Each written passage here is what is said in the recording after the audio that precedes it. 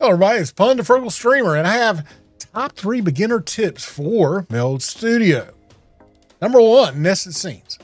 When you begin building your scenes in Meld, build scenes that you will use in other scenes.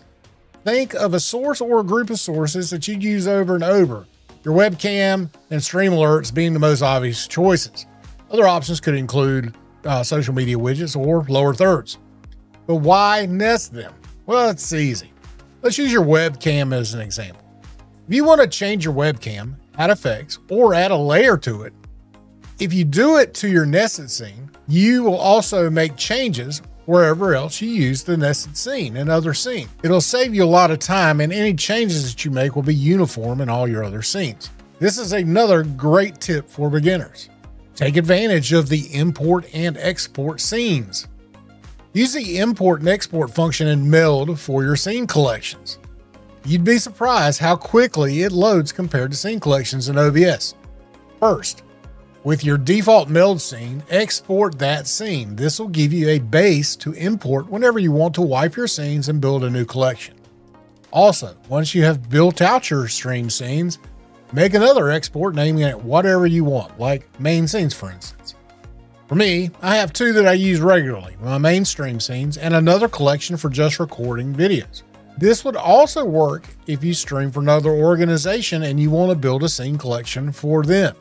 Also, Meld does a killer job at importing OBS scene collections, so save yourself a lot of time and pain and export your scenes over to Meld that way. My number 3 beginner tip, and the last one for this video, is the Magic Mic. Magic Mic is a free VST plugin that you can use for your microphone, and it performs 2 basic functions. First is auto gain control, and then the second is variable noise suppression. The AGC works quite well and will save you time, and it will save your bacon if you do not know how to set your gain properly. The noise suppression gives you 4 levels to choose from depending on how loud your environment is: low, medium, high, and very high. Just remember, the higher you go, the more your vocal will also be affected. So I recommend reducing as much room noise as you can, and then begin with low and see how it sounds, and then go up from there until you are pleased with the result.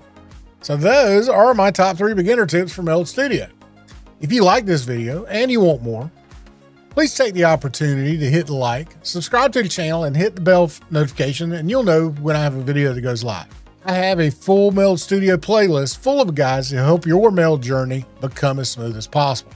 I hope you have a great weekend. We'll see you in the next video.